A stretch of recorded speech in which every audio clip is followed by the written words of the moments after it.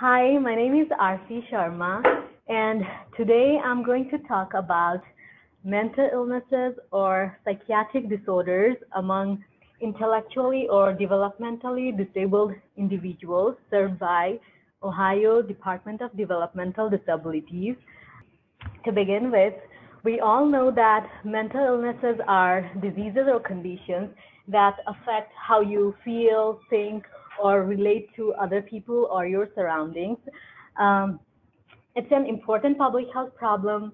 National Institute of Mental Health estimates that about 25% of US adults and 13% of American children are diagnosed with mental illness during a given year. Mental illnesses are also associated with chronic diseases, like diabetes, epilepsy, cardiovascular diseases, and it can result in poor quality of life. So the objective of our study was to quantify the prevalence of mental illnesses or psychiatric disorders among adults with intellectual or developmental disabilities served by Ohio DODD, and to see how the prevalences changed over time.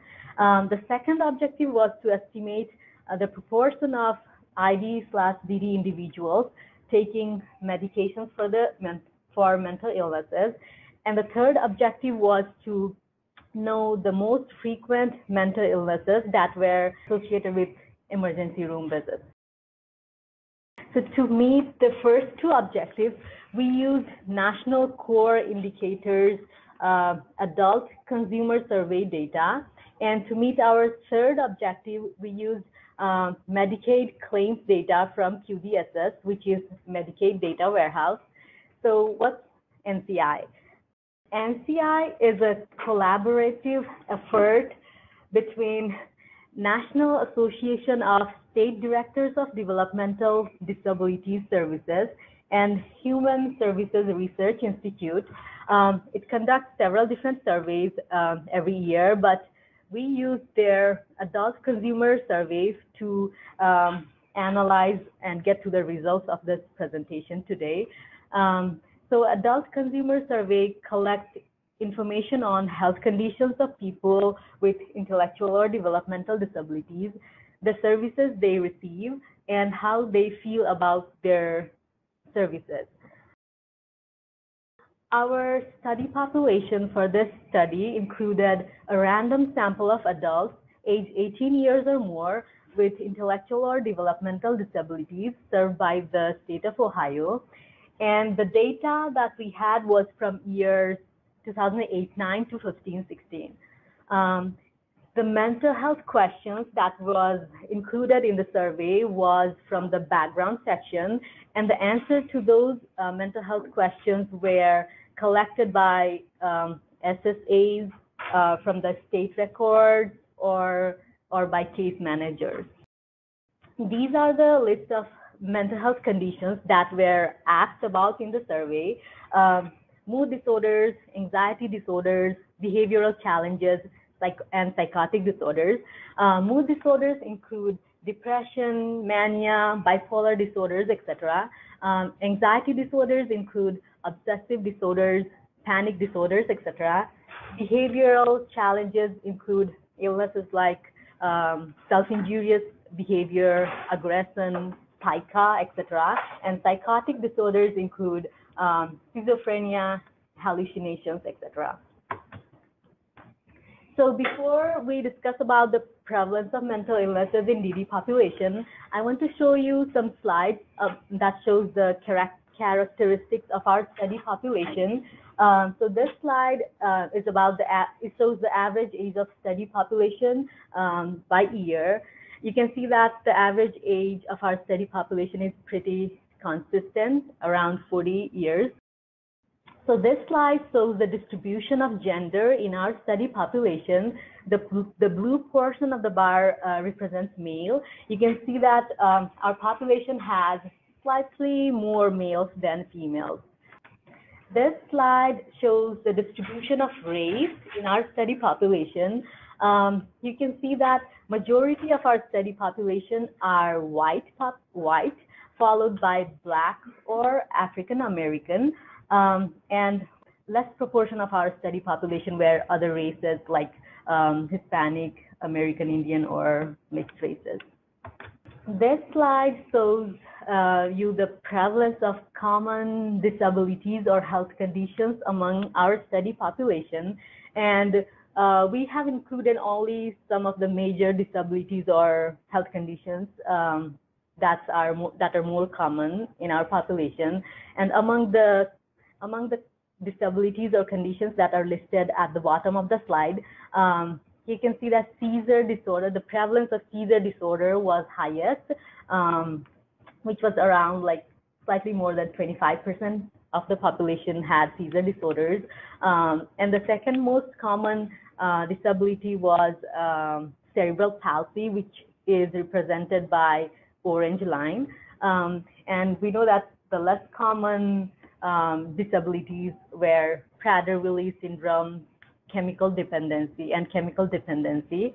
One thing to notice here is that the prevalence of autism spectrum syndrome increased from 14-15 to 15-16. We are not sure the exact reason for the increase in this prevalence, but it could just be because of the increased benefits of being diagnosed with autism spectrum disorder. It would be interesting to see how this prevalence looks like in the upcoming years. So from here onwards, we'll talk about mental illnesses in DD population. This slide shows the proportion of DD individuals with mental illnesses or psychiatric disorders. You can see that the proportion of people who reported to have mental illnesses have increased from 2008-9 to 15-16. In 8-9, around 36% of people were reported to have mental illnesses compared to 55% in 15-16. One thing to notice here is that from years 8-9 to 11-12, the question they asked was, does this person have any kind of mental illnesses? But from years 12-13 to 15-16, they asked, does this person have mood disorder, anxiety disorder, behavioral challenges, psychotic disorders, or any kind of mental illnesses? So they had different variables for each of those conditions. So I to analyze the prevalence for years 12-13 to 15-16, I created a separate variable based on the answers to those questions. So we also wanted to know if the prevalence of mental illnesses varied by gender. You can see that the prevalence of mental illnesses was almost the same in males and females. The orange dots and the blue dots are pretty close together. There was a slight difference in years 2010, 11, and 11, 12, but I think those differences won't be significant. So this slide shows the proportion of developmentally disabled individuals diagnosed with different types of mental illnesses. You can see that the prevalence for mood disorder, which is represented by green line, is highest, followed by the orange line, which represents anxiety disorder, the dark orange. However, in 15-16, the prevalence for anxiety and psychotic disorder was like very close. We also tested if these prevalences were significantly different across years by using chi-square test, and the p-values that we obtained were highly significant. So we can say that the prevalence of these mental health conditions like mood disorders, anxiety disorders, behavioral challenges, psychotic disorders, and other mental illnesses or psychiatric diagnoses have increased significantly over time. And we don't have data so this question was new in the year 12-13. It was not asked in years before that, so we don't have data, we don't have information for the years before 12-13. So this slide shows the proportion of individuals diagnosed with mood disorder, anxiety, or psychotic disorders, and those who take medications for at least one of them. The red line represents the proportion of people diagnosed with mood, anxiety, or psychotic disorders, like any one of those. And the blue line represents proportion of people who take medications for those conditions. You can see that in years 13, 14 to 15, 16, about the same proportion of people were diagnosed with those conditions, and the same proportion took medications for the conditions. But in year 12, 13, the proportion of people who took medications for the conditions were slightly higher than those who were diagnosed with the condition. So this means that some of the people who were not diagnosed with these conditions were taking medications for those conditions. So this slide shows among those with mood, anxiety, or psychotic disorders, what proportion of them took medications for the condition. So you can see that a high proportion of people who were diagnosed with mood, anxiety, or psychotic disorders took medications for the condition, around like 80 to 90%. So this slide shows among those without mood, anxiety, or psychotic disorders, what proportion of individuals took medications for the condition. And you can see that around like 16% of people without those conditions took medication for mood, anxiety, or psychotic disorders. And it seems to be decreasing over time. Like in 12, 13, 16% of them took medications. In 13, 14, 13%, and it's decreasing, seems to be decreasing. This slide shows the proportion of individuals diagnosed with behavioral challenges and those who take medications for it. So the blue line is those who take medications for behavioral challenges. The red one represents those who were diagnosed with behavioral challenges. In years 12, 13 to 14, 15, about the same proportion of people were diagnosed with behavioral challenges and were taking medications for the condition. But in 15, 16, the proportion of people who were taking medications for behavioral challenges were less than those who were diagnosed with behavioral challenges. So some of the people who were diagnosed with the condition were not taking medications for the condition. We also did chi-square tests to see if the proportion of people diagnosed with behavioral challenges were significantly different across years, and the p-value we obtained was very significant. So there was differences in the proportion of, like there was difference in the prevalence of behavioral challenges among DD individuals across years. So this slide shows among those with behavioral challenges, what proportion of individuals took medications for the condition. So you can see that about half of the people who were diagnosed with behavioral challenges were taking medications for the condition. When you recall back, people who were diagnosed with mood, anxiety, or psychotic disorders, like around 80% of them were taking medications. But for people who were diagnosed with behavioral challenges, only about 50% of them are taking medications for the condition. So, and this slide shows among those without behavioral challenges, what proportion were taking medications for the condition. So you can see that around 8% of people who were not diagnosed with behavioral challenges were taking medication for the condition.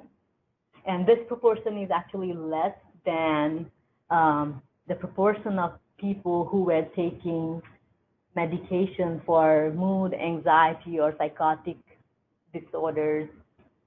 So this slide shows the percentage of individuals taking medications for mood disorder, anxiety disorder, or psychotic disorder by number of medications and year. you can see that majority of the individuals, so the ends in the top, at the top is the total number of individuals who were taking at least one medication. So you can see that majority of the individuals were taking 1 to 2 medications for mood disorder, anxiety, or psychotic disorders. And then about a quarter were taking 3 to 4 medications, and about like 7 to 9% of them were taking 5 to 10 medications for those conditions. So this slide shows the percentage of individuals taking medications for behavioral challenges by number of medications. As in the previous case, most of the individuals are taking medications for, like, most of the individuals are taking 1 to 2 medications. A quarter of them are taking 3 to 4 medications, and a very low proportion of them are taking 5 to 10 medications. So if you compare the proportion of people taking 5 to 10 medications for behavioral challenges with the proportion of people taking, if you go back, proportion of people taking 5 to 10 medications for mood, anxiety, or psychotic disorders, you can see that those taking 5 to 10 medications for mood, anxiety, or psychotic disorders are higher. Like here, 6 to 9% are taking 5 to 10 medications, but for behavioral challenges, like only 3 to 5%, 6% are taking 5 to 10 medications for behavioral challenges. If you'd like to pause there for a second, Marcy, I see we have a question, and we're sort of switching topics now. Someone has asked, how is behavioral challenge defined in the NCI data? Does a medical professional assign this diagnosis? The way the question is asked is, so does this person have behavioral challenges? And in the bracket, it says behavioral challenges include aggression, self-injurious behaviors, etc. So if the state record shows that the person has aggressive behavior, or they have like self-injurious behavior, then I guess the SSAs would check it as yes, that person has behavioral challenges. But if the state record does not indicate that those people have those conditions, then they won't be considered under behavioral challenges. I don't know how the state maintains records of their diagnosis. I guess their diagnosis should have been done by the professional, and thus it gets into the state record. So I guess might vary by county as well on how things are recorded and how things are tracked.